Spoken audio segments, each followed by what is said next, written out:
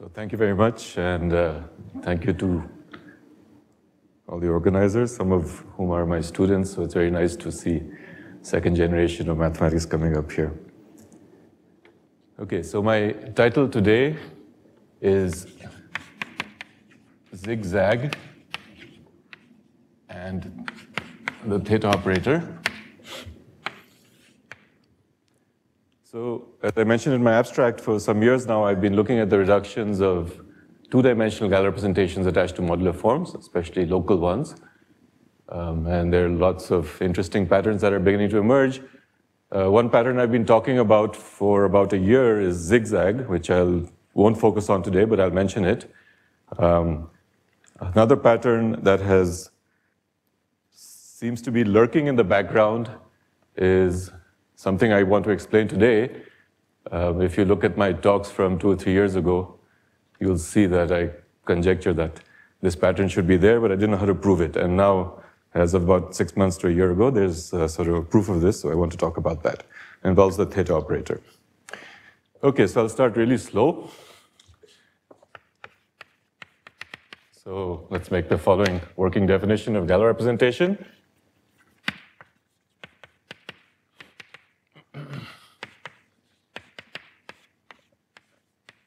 So Galois representation for this talk is going to be a continuous homomorphism from some group, G. Work in some generality because the groups change a little bit and the rings over which we're working also change a little bit. GL and R, where G is a Galois group of some kind. So maybe the Galois group of Q or the Galois group of QP. And I think for simplicity in this talk, I'm going to mostly restrict my local representations to the inertia group of QP, just to avoid some extra data about how Frobenius is acting. And R is continuous, so the topological ring. And in this talk, it'll be things like FP, or ZP, ZP, QP, maybe power series rings in one variable over ZP, or maybe some aphanoid, but they'll only appear indirectly, or finite extensions of these.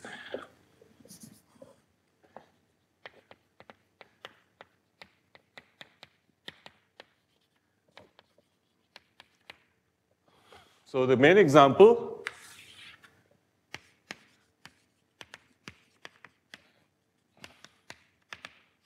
that I want to study today is the Galois representations attached to modular forms. So fix a form, F. I'll use the standard notation, which showed up in Denis Benois' talk, for instance.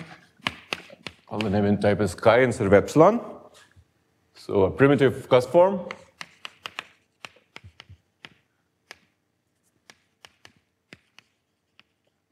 Of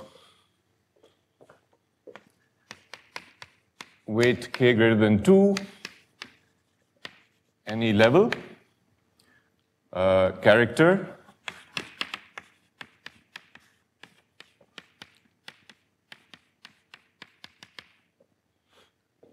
and attached to this data there is a Galois representation, Shimura and Eichler and Denis, etc., global Galois representation into a p-adic field, finite extension of QP, and I'll just write QP bar there. And it has these standard properties. The trace of the Frobenius at L is the Lth Fourier coefficient of the form, etc. Write those things down. Everybody knows them well. Okay, so back to generalities. Suppose R is a local ring, as it is in these examples. And you have a Galois representation.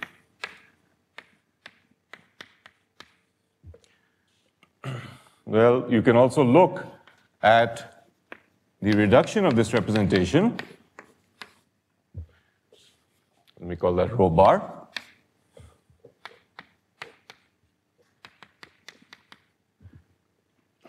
And fortunately, this board is not dry yet. Let me wait a bit. So say that rho is a lift or deformation of rho bar. And going the other direction, we say rho bar is the reduction of rho.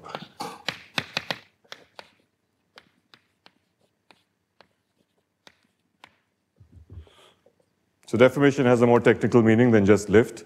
People know what it is here. I just use it loosely here.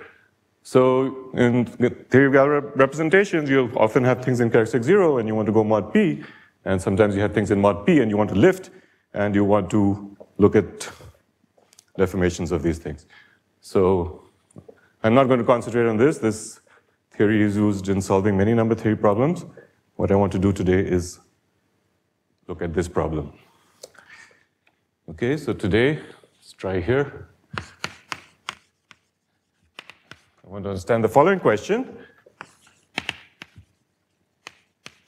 Taking the Galois representation in our example, what is the reduction of this modular, two-dimensional modular Galois representation when you restrict to the Galois group of QP up to semi-simplification? So this is a representation from the Galois group of QP to GL2 of FP bar. So what is means what here? More precisely, one knows, at least on inertia, that it has a reasonably simple shape on inertia. This representation is basically semi-simplification. Inertia is semi-simple, but it's powers of the mod p cyclotomic character. I won't write zeros when there's nothing in the matrix, it's zeros. Or it is powers of the fundamental character of level 2. So omega is the mod p cyclotomic character. Omega 2 is, these notations showed up in Shanley's talk yesterday. And for simplicity, actually literally true as well, on decomposition, this is just the induced representation from the Galois group of QP squared to the Galois group of QP. Okay, so we know this. So more precisely, the question is, which case arises?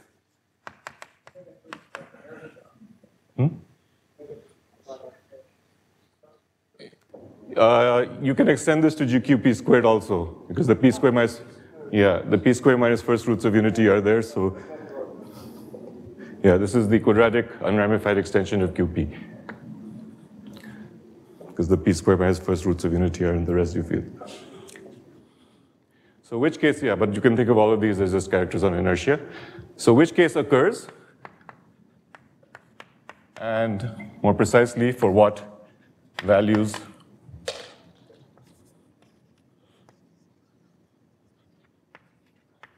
of A, B, C?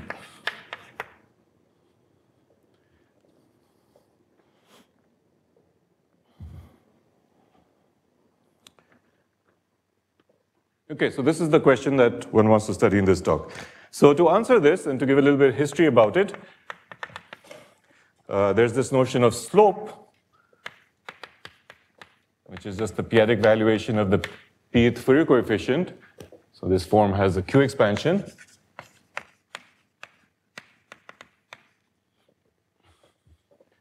And you get, by taking its p-adic valuation, normalized so that the valuation of p is 1, you get a rational number, the valuation of this algebraic integer. Could be infinity if AP is 0. So we say this V is the slope of F at P. Okay, so in terms of the slope, one can write down what is known.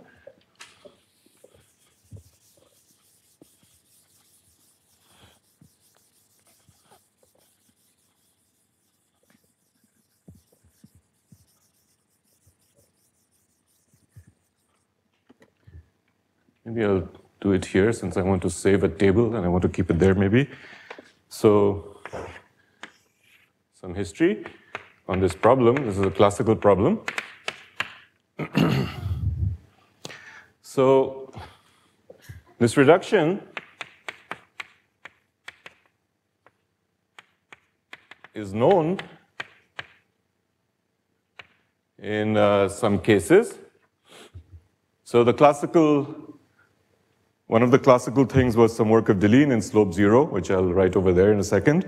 But in positive slope, there's this work of Fontaine and Edix-Hoven.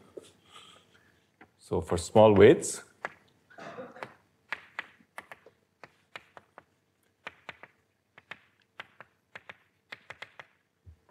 So this is for weights k less than p plus 1. I won't write the answers of what the reduction looks like. It's just omega 2 to the k minus 1, induction of omega 2 to the k minus 1 in these cases. It's a well-known thing. And this was extended by Broglie to weights 2p plus 1. And his answers are a bit more complicated. So this is one sort of type of result in this area. The other is for large slopes. So you can't read this, but it's not really relevant to my talk. It's just some history. So if V is large, it's bigger than the floor of k over 2 minus p minus 1, there's some work of Berger-Lijou, which again tells you what the reduction is. So again, induction omega 2 to the k minus 1. And there's a very recent preprint of Bergadal and Levin, which finesses this a little bit. It's 2V, just for the experts. It's on the archive from maybe a few months ago. So again, unfortunately, the initials are every one of the subjects seems to have a B. So there's Shalini Bhattacharya also. There's a different B, Bergadal and Levin. So they also write down what the reduction is for large slopes. The thing I want to focus on here is small slopes.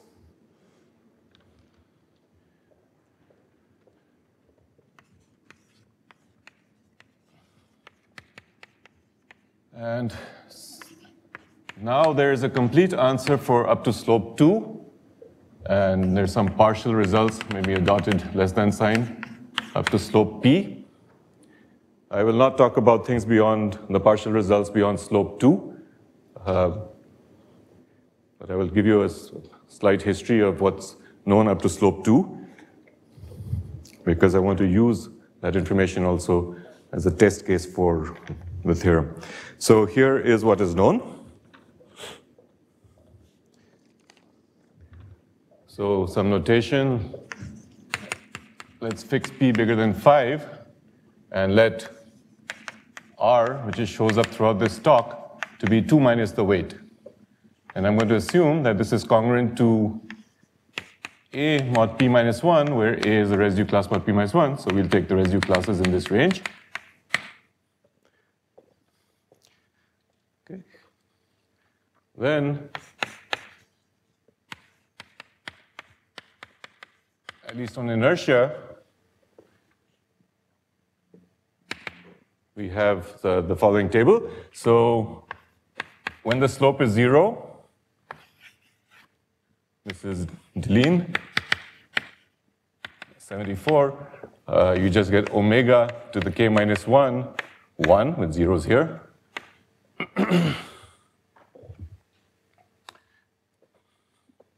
When the slope is between 0 and 1, but I'll say the but in a second. You get omega 2 to the a plus 1. I'm going to rewrite this k minus 1 as an a plus 1, because that's the congruence class, not p minus 1. So let me write it that way.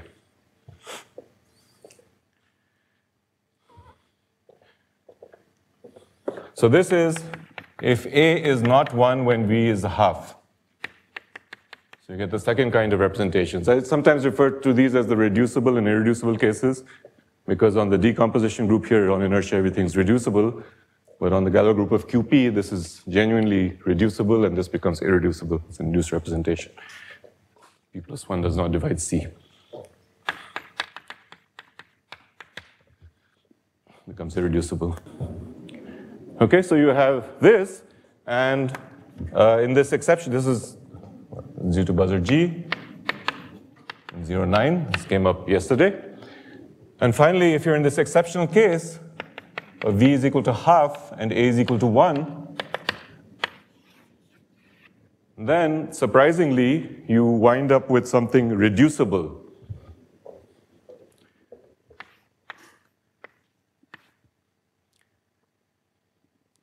Okay, so for very small slopes, this is complete information up to slope 1, up to slope strictly less than 1. Yeah. Yeah.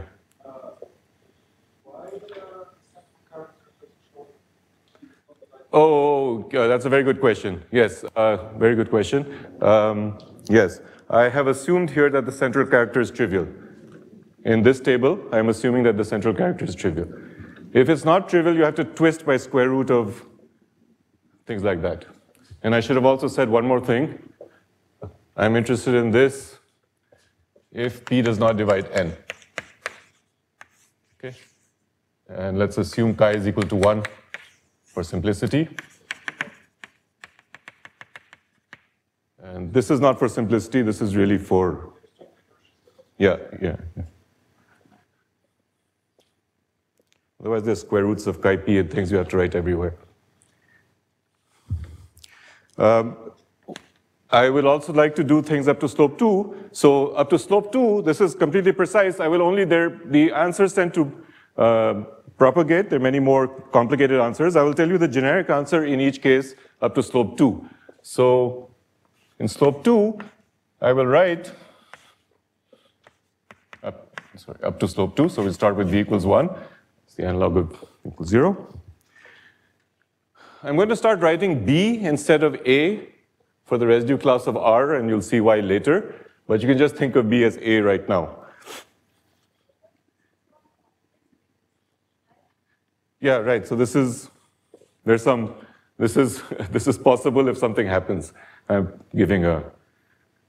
So in this case, it's always irreducible, but in this case, it's possible for this to happen, depending on something which I'm not getting into right now. There's an additional possibility. So you'll object even more to this table because I'm only writing down one of the 3 or 4 answers, but I'm trying to write down the generic answer.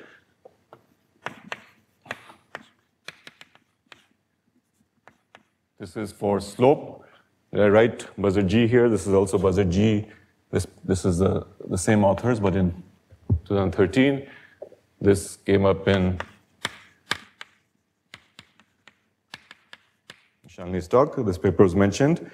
The complete description of the reduction in slope 1.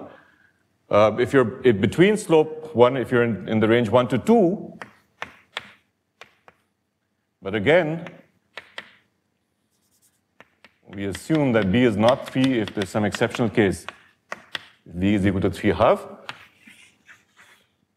And you get essentially this as the generic answer. This is this was done a bit earlier. Sorry? What is little p? Little p? B. I mentioned that just to distinguish from the A's here, I'm writing B's. B is basically A. But a bit later, I'm going to come back to this table and B will have some meaning. So for now, you can think of A as B. But what I want to do eventually is apply this for one modular form and apply this for another modular form and compare the two. So you can think of just A is equal to B for now.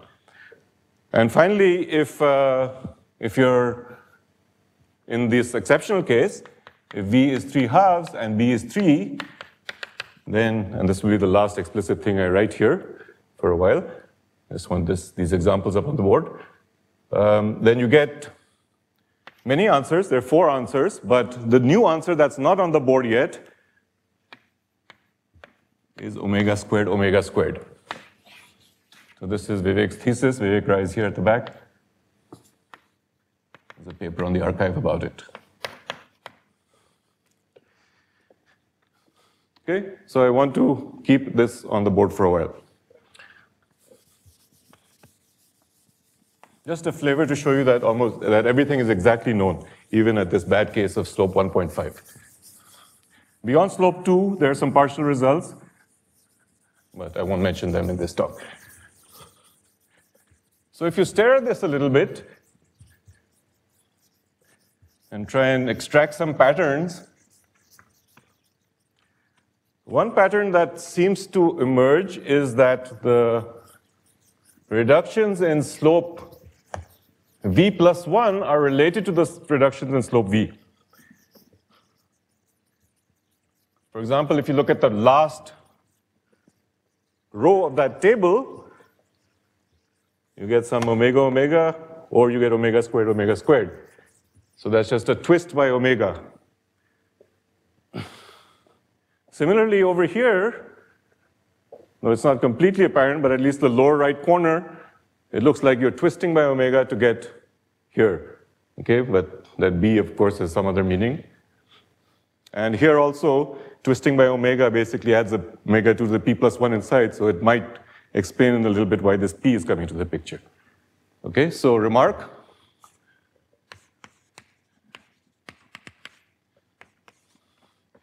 It appears, seems that the reductions in slope v plus 1, some of the reductions, because I didn't tell you all of them, seems that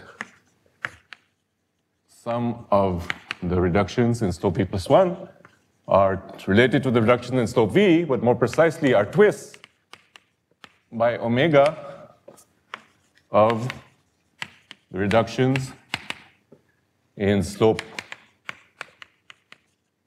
v. Okay, this is a heuristic remark right now. We'll make it more precise in a second. The second pattern is this one. So there's a bit of data now about what happens in slope half and 3/2 and things like that, fractional half integer slopes. They seem to exhibit some special behavior. And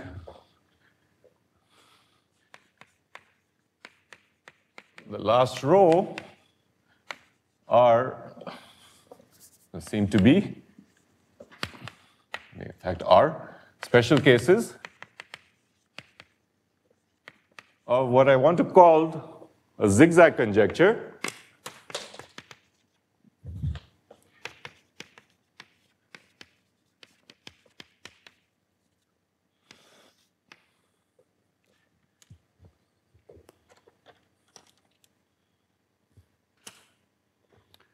Which says that at the half integer slopes, and I'm including integer slopes when I say half integer, and at some special congruence classes of weights about p minus 1, certain particular things happen.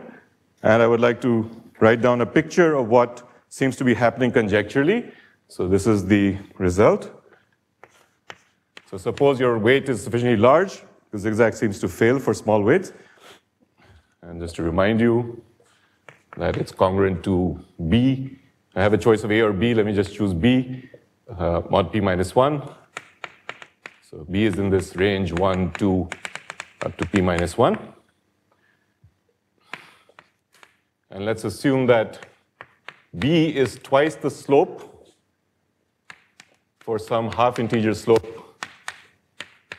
right? So when there's a half integer slope and b is twice that slope, this coincides with these numbers. The twice of half is 1, the twice double of 3/2 is 3.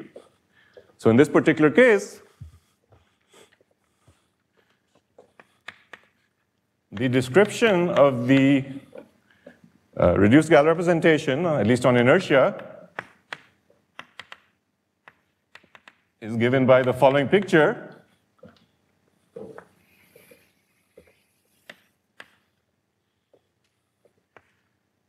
So there seems to be a parameter tau, which I'll define more explicitly in a second, and another parameter t, which again I'll define in a second.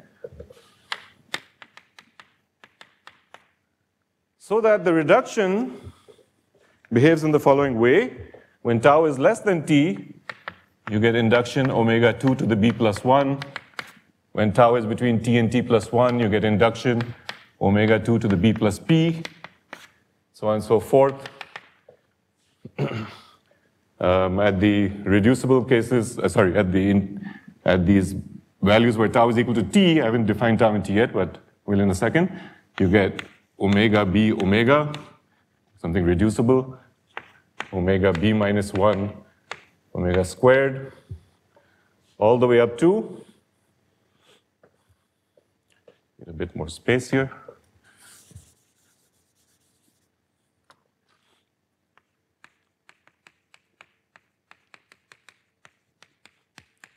You have two, it ends in two ways. You get omega n, it depends on whether b is odd or even.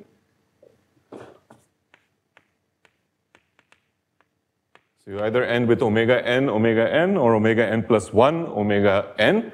This is if b is odd, and this is if b is even, n greater than or equal to 1. And in the odd case, this is the behavior of the reduction from this point onwards. This is what this table means. From this point to the left, you always get this, and from this point onwards, you always get this. But in the even case, you get one last final answer, which is an irreducible answer.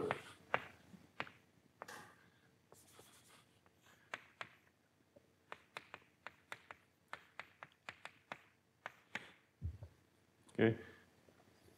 It ends with an irreducible answer, n copies of p minus 1 added to b plus 1. So this is the pattern that seems to be emerging now from looking at some very isolated sporadic examples, which, by the way, took a lot of work. This itself is a 70-page paper on the archive, getting these 4 answers. It's Vivek's thesis. But these are the patterns that are beginning to emerge. And okay, so what are these parameters where t is the valuation of b minus r, p-adic valuation, and tau is another rational number, another valuation. It's the p-adic valuation of ap squared.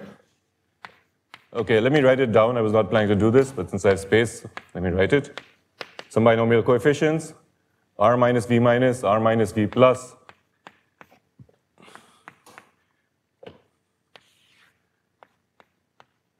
p times ap. So this is another valuation where v minus v plus are integers. So this is the largest, smallest integers which squeeze, in which v lies in that interval. Okay, so just some explicit binomial coefficients.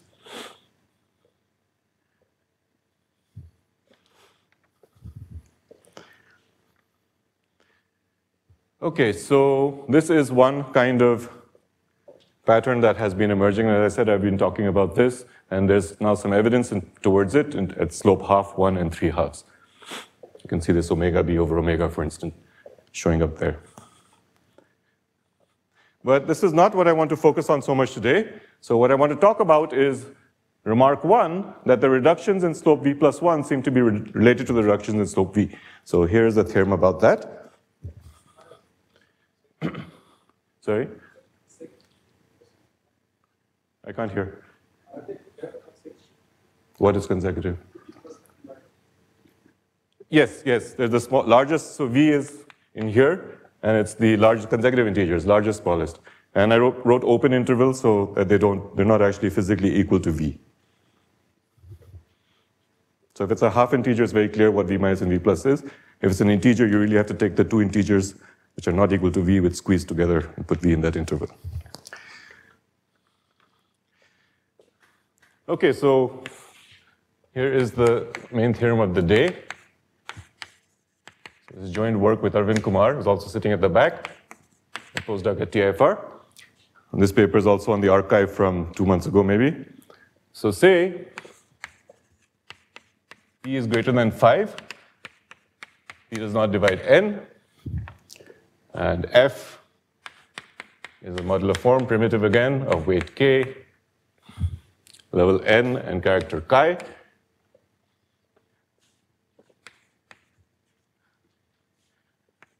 So say that this form has finite slope.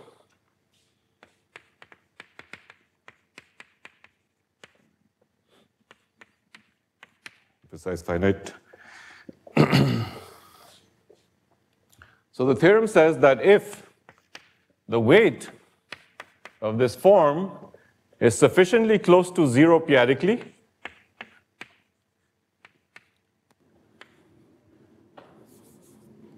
the congruence, so there exists some integer. This is part of the content of the theorem. There is some integer such that if k is sufficiently close to 0 p-adically, then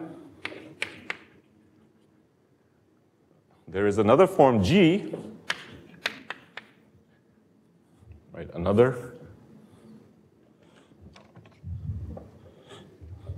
okay, let's skip that. Another form G of weight L, same level N, same Neben type is chi, of slope V plus 1. These are the two most important things on the board, maybe. Everything else is just bookkeeping. Start with the form of slope V, then there's another form of slope V plus 1, such that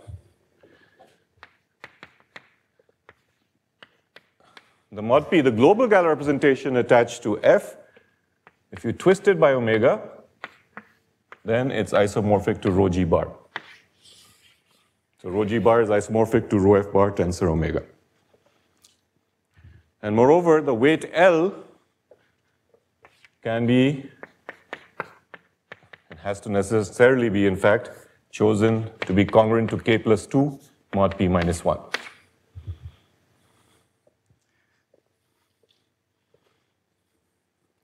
Okay, so let me make some remarks about that, this theorem, without actually writing anything down. So this is a Galois representation attached to a modular form. If you twist it, it's still odd, right, because this was odd. And if this was irreducible, then it's still irreducible. So by Serre's modularity conjecture, of course, you know that there's a form G such that this holds. And that's the theorem of Curry-Wanton-Berger. But if you actually look at the form that Serre's conjecture gives, the minimal weight form, sometimes there's no forms of slope V plus 1 there. Okay, so the content of this theorem is that if you look elsewhere, then you will find some form of slope V plus 1 such that this is true.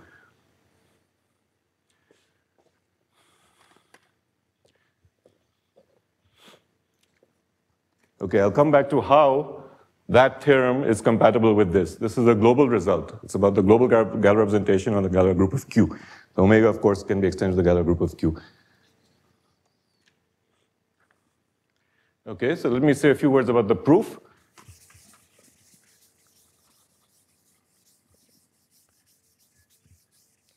I wanted this also, but okay. Memorize this. Fortunately, this has to be erased. I'll keep that one.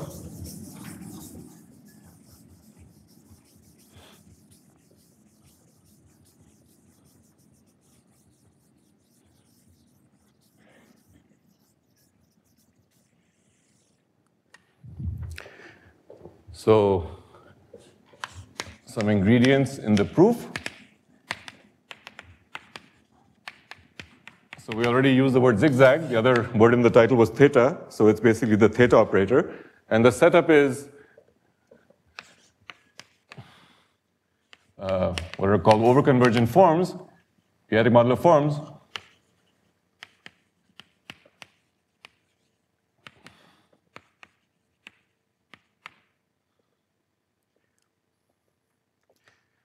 Okay, so these were maybe go back to cats, but they were used to great effect by Coleman, and these things live in families, and I'm going to use these families in the proof. So I'll write some notation down, recall one or two highlights of the theory, and then use them to give a proof. So let SK dagger n chi, I'm going to actually, so these p-adic modular forms always have a p in the level. If you work in this area, this is just obvious to you, but I'm not going to write p in the level. I'll just write n. And so this omega should really be np. Okay, so omega is the ith power of the mod p cyclotimic character, or the type pillar lift of it. So I'll write OC for overconvergent. Forms of weight. These are p-adic modular forms. They don't have to have weight greater than or equal to 2. They can be any integer. This is very useful in the proof. Tame level is also a p in the level, so tame level n. And character chi omega I from z mod np star, c star, or maybe some p-adic character. Maybe not, let me not specify the torsion thing, so you can make them lie in anything you want. This is a very large space. It's an infinite dimensional space. But if you restrict to these forms of a particular finite slope V, then that's finite dimensional.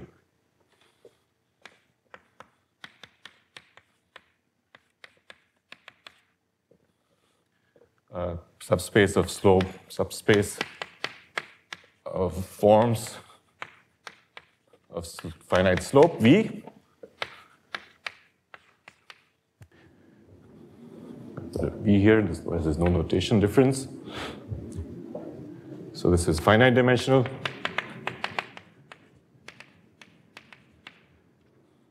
And these particular spaces contain the classical modular forms. So when I don't write any dagger up there, it's just classical modular forms. There should be a P here technically again. Again, I'm dropping it. So these are the classical forms.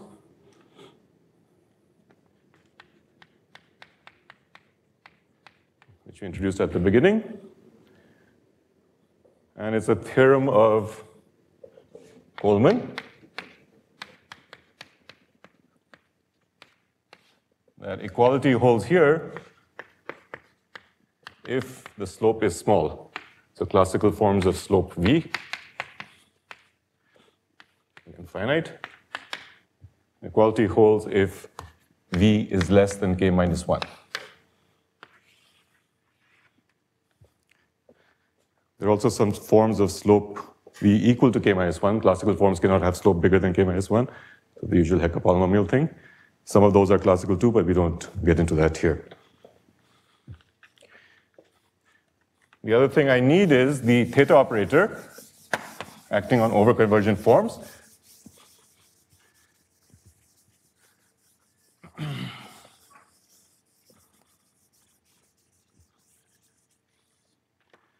So let theta, the usual differential operator, q ddq. So on q expansions, these things have q expansions. All these p-adic modular forms have q expansions also.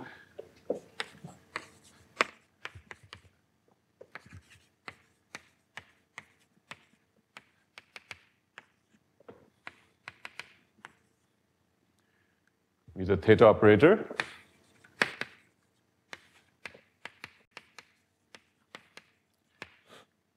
So this operator unfortunately destroys overconvergence. So we're working in this wordle of Coleman. If you apply theta to an overconvergent form, it may no longer be, it's a p-adic modular form, it may no longer be overconvergent. However, so destroys overconvergence.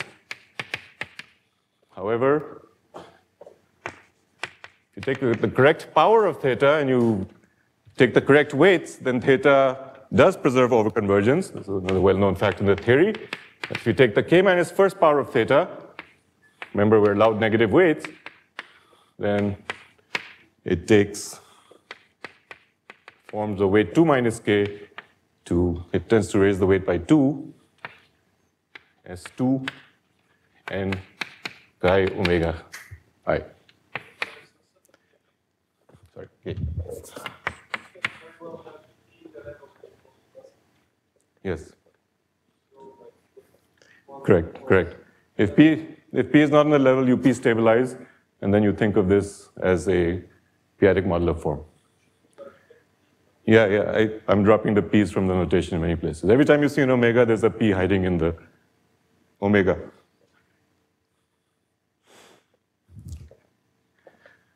So This operator preserves overconvergence. And I will use this in the special case when k is equal to 2. So then we just have the usual theta operator on weight 0 forms to weight 2 forms.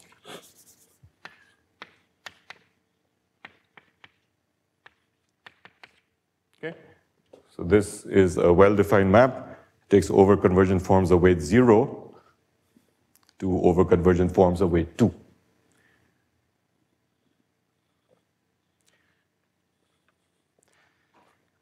Okay, the last thing I need is that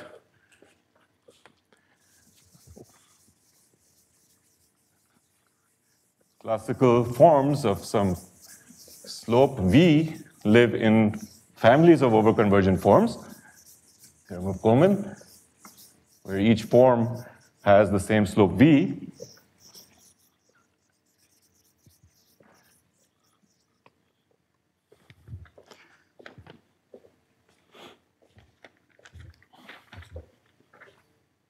So finally, we need one more thing before we do the proof. P-stabilized primitive, I'm dropping some adjectives here, since people are wondering why P is not in the level, etc. Primitive classical forms live in either Coleman families. I'm working more in Coleman setup. Arbitrary slope, finite slope. So maybe I'll say a few words about this also. Families of overconvergent forms.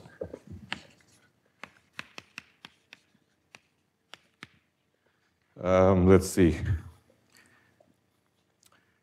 So, i.e., there exists a rigid space, athenoid, and some kind of ball. So maybe classical forms live in families. So I'll start with F, my usual F, Skn chi, and P stabilize it. So there's some ball, p-adic ball, some radius of this ball. This is where the MF is showing up in the theorem. It's coming from the fact that p-adic families do not exist on all of weight space. They exist on some small balls around your particular weight.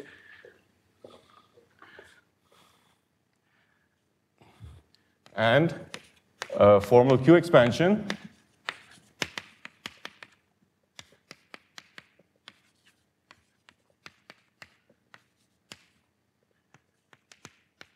where your ANs are rigid functions on U. This is some kind of athenoid algebra.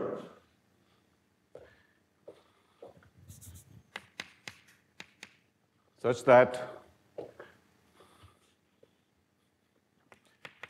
for all weights sufficiently close to K, in other words, in the ball, and all points eta K from AU to QP bar.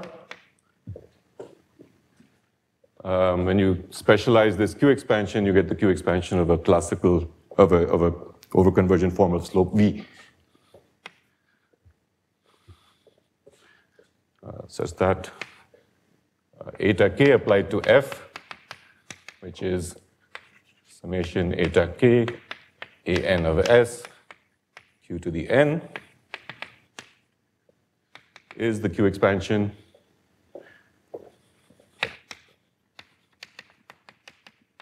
of an overconvergent form of slope V. Okay, so this is no, in fact not, because I'm allowing this Nebin typus to rotate. So that's one reason I was doing this bookkeeping with the omega. I am going to use that in a second. So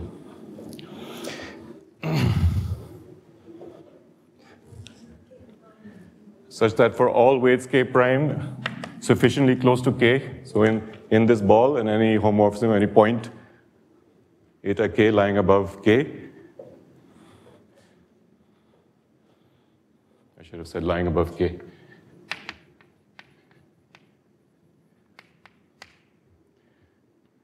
This Q expansion is the Q expansion of a classical form of slope V.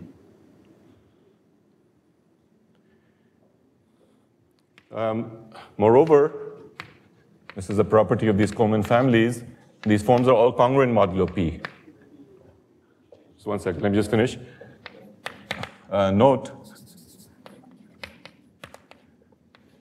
Fk, let me call this Fk prime. Fk is just F, or the P stabilization of F. And in fact, all the forms Fk prime are congruent to Fk mod P. So if there were some Galois representations, etc., in the picture, then mod P, all the Galois representations attached to each of these forms would be the same.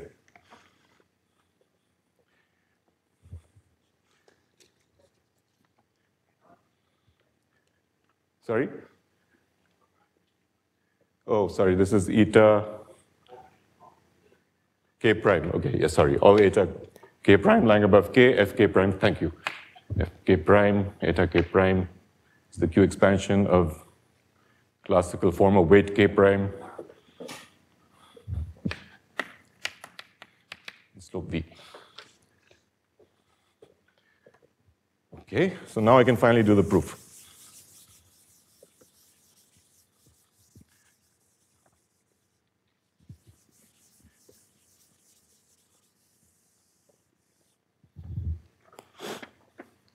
So proof of the theorem.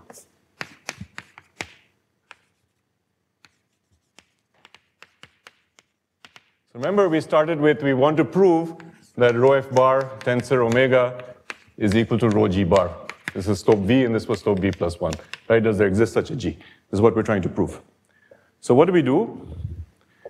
We start with our f. I'll do a proof by picture.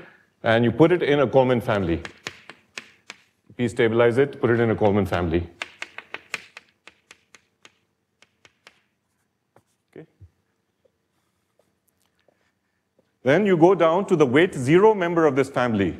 Remember, one of my hypotheses was that k was sufficiently close to 0 mod a high power of p. So you go to the weight 0 member of this family. Just the weight 0 member of this family.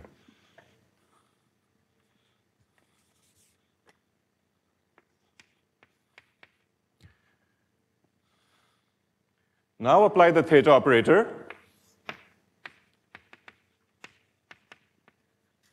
And I applied it in the sense that I just erased from weight 0 forms to weight 2 forms. Maybe I should say that F was in SKN chi. And this form, let me carry the bookkeeping of the name and typus, etc. around. This is in chi omega to the k. By the way, this form Fk prime, maybe I should say this, is actually, I wrote the weight down. It's in Sk prime dagger n chi omega to the k minus k prime. Okay, I'll use that formula again and again when I'm going to various weights. So if you go to weight 0, k prime is 0, you get this omega to the k here.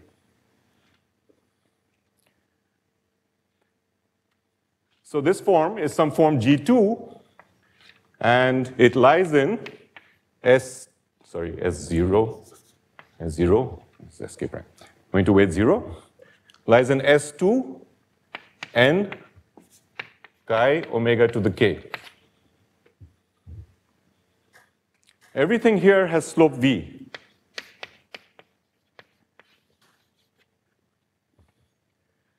When you apply the theta operator, the slope goes up by 1. This is the key sort of idea. Somehow you want the slope to somehow go up by 1. You couldn't apply theta directly here because it destroys overconvergence. It doesn't take classical forms to classical forms. So you had to do this trick of going to weight 0 in the Coleman family and applying the theta operator. The slope goes up by 1. And now you put G2, this may not be a classical form, it's just an overconvergent form, but it also lives in a Coleman family. And you go up, and you get a whole bunch of forms G, GL, for L, again, sufficiently close to 2. This part is not needed in the proof, MG, but for a small ball around 2, you have all these classical forms of slope v plus 1, overconvergent forms of slope v plus 1. And now what we do is we take G to be a member of this family. So take G such that L is large. So if L is large, it will eventually supersede v plus 1 and the form will become classical. That's one of the things that I wrote down, right? If the weight is very large, v plus 1 will be smaller than the weight and this form will be classical. So that will make it classical. And we also choose L, which is congruent to k plus 2 mod p minus 1. These forms, by the way, they lie in their weight L forms. Dagger, N, again I'm dropping the P, chi, omega to the Neben-typus is k plus 2 minus L. Just use that formula again. Center your ball around 2. So for example, just to check this is right, when you plug in L equals 2, this will cancel and you'll get this weight 2 form. Okay, so we have a whole bunch of these forms. When L is very large, some of these forms are classical, so that's good. We wanted a classical form. And the only thing that remains is there's a P in the level here. So if you choose L to be congruent to k plus 2 mod p minus 1, this power of the Neben-typus set P dies. Okay, and you can check that in fact, this P then drops away from the level. If it was a P nu form, one knows that the slopes of P nu forms are some very concrete formula. So yeah, so everyone knows that formula, works with modular forms, right? And that formula will not be good if you just take L very large or something like that. Okay, so this condition implies that G has level N, not NP. Okay, so this is how those ingredients were used in the proof.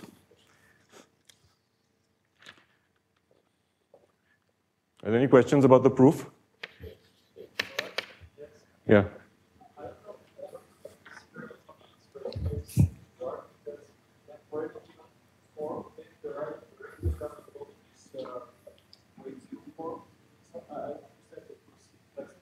So there's a strong hypothesis in the proof. The hypothesis in the proof is that in the Coleman family centered at K, the weight 0 is a member of that ball in that Coleman family. This hypothesis is very strong. I'm assuming this. Without this, you can't start the proof. And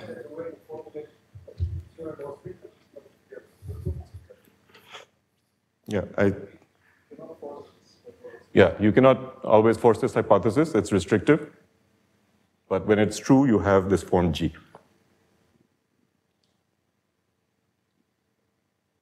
Any other questions? Okay, so let me come back to this table now. So what we've done is we've shown that under some assumptions, there's a form of slope v plus 1, which is whose Galois representation gives the twist of the Galois representation of the slope v form by omega. So the first talk, some colored chalk was used. I've never done this. Let me try. Let's twist these by omega. Okay, what happens when you twist these by omega? These are some forms of slope 0, half, whatever, between 0 and 1. So here you'll get something like tensor with omega. You get omega to the a plus 2, and here you'll get omega, right? Tensor with omega here, you'll get induction. Omega is just omega 2 to the p plus 1, so you can bring it into the induction. And when you do that, you'll get a plus 2 plus p, right? And over here, of course, you get omega squared, right? Now, if you stare at this and this, they actually are completely compatible because of the condition that the weight L was 2 more mod p minus 1 than the congruence class of K. L was congruent to K plus 2 mod p minus 1 means the B that is on the right-hand side is 2 more than the A. So in fact, this is the same. And similarly, the B here is 2 more than the A, so you get this. And this, of course, is that. So all these sort of results which were proved using the mod P local dynamics correspondence and the p-adic local dynamics correspondence and various compatibilities between them with respect to reduction, individually isolated prove they're all compatible with respect to this theorem. So that's one compatibility I wanted to mention. The second I wanted to mention, since we mentioned zigzag, was that even zigzag is compatible with the theta operator. When I say theta operator, I mean that theorem.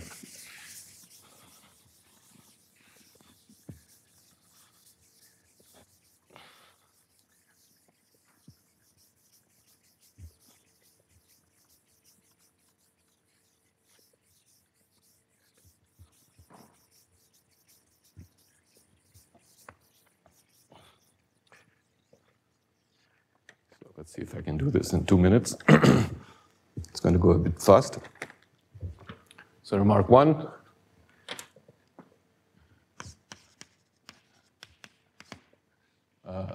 Results in slope up to 2 are compatible with that theorem. Let me write incompatible with the theta operator. And the other remark is that zigzag, which tells you the reductions for some very specific half-integral slopes and for some specific congruence classes, that also is compatible with theta. So let me quickly say a few words about this. So remember we had F and we had G. So the data here I'm going to denote by letters without primes on them, and I'm going to adorn the corresponding letters with primes there. Instead of A's and B's, I have B's and B primes and things like that. Okay, so let V prime be V plus 1. So this is slope P. Maybe I won't write all the notation. This is slope V plus 1. Let me call this V prime. What else? Note that K is congruent to 2V plus 2 mod P minus 1 if and only if L, which is the weight of G, is congruent to 2V prime plus 2 mod P minus 1, right? Because the weight, L and K are just shifted by 2, so we have this. Therefore, and let me assume B is 2V here, B prime is 2V prime. B prime was the congruence class mod P minus 1. Therefore, both rho F bar and rho G bar are described by zigzag. If one is described, the other is described. As usual, I haven't left enough space. So let me compare these two representations in a special case. So let's assume that t is 0 and t prime is 0. These are the valuations of b minus r and b prime minus r, just some integers. So most of the time, this is the generic case. P does not divide some random integer for simplicity. And assume, so this is generically true, but this is not, perhaps this is also maybe generically true, but let's assume it. Tau and tau prime, we have these parameters tau and tau prime. So let's assume tau is minimal, and tau prime is also minimal. Minimal means minimal valuation. So if you remember the formula for tau, which I wrote down there, it was AP squared minus some binomial coefficients p to the b divided by PAP. The slope is v, so you have a 2v on the top, and b is 2v, so you have a 2v on the top, and then in the denominator you had a v plus 1. So minimal means this is v minus 1, and this is v valuation of tau. So tau was already a valuation, so it's v minus 1 and v prime minus 1. Okay, so with this now we can write down using zigzag what you get here and what you get here, and then you can twist by omega and check if you get the same answer. Okay, so